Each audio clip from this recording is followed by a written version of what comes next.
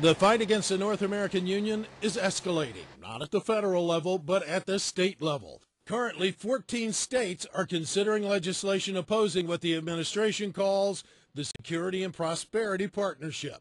In Idaho, the measure has been approved by both houses of its legislature because Idaho is tired of the secrecy.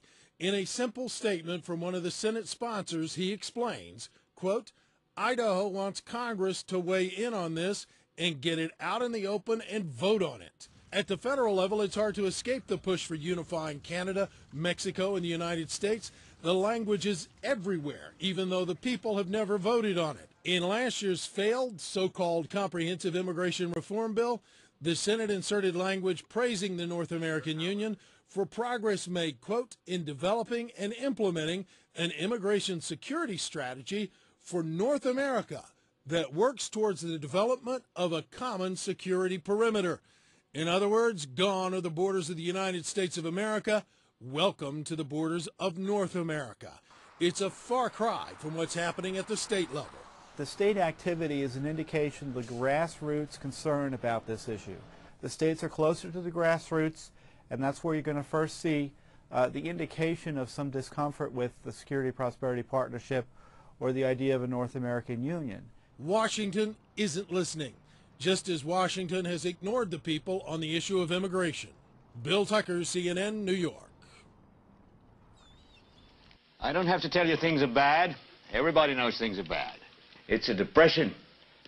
Everybody's out of work or scared of losing their job. The dollar buys a nickel's worth. Banks are going bust. Shopkeepers keep a gun under the counter. Punks are running wild in the street, and there's nobody anywhere who seems to know what to do, and there's no end to it. We know the air is unfit to breathe, and our food is unfit to eat.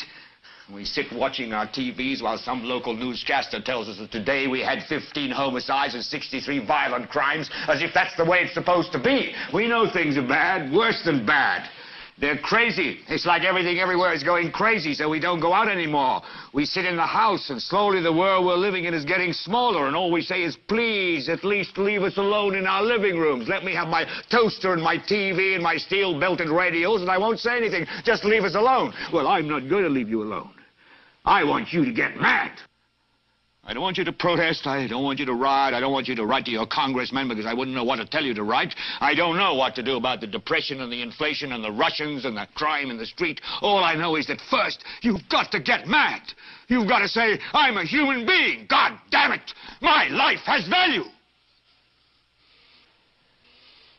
So, I want you to get up now.